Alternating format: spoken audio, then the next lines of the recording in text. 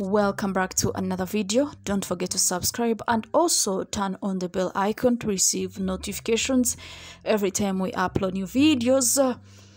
The Vice President of Namibia, His Excellency Nangolo Mbumba, has also arrived at Entebbe International Airport, and also he will be participating in the 19th Non-Allied Movement Summit that is taking place here in Uganda. Very many different guests are still coming in from different parts of the world, and of course they are here in Uganda, and they will be enjoying the Pearl of Africa, the beautiful country in East Africa, and also they are very welcoming people. Thank you so much for watching, and don't forget to subscribe and also turn on the bell icon to receive notifications every time we upload new videos.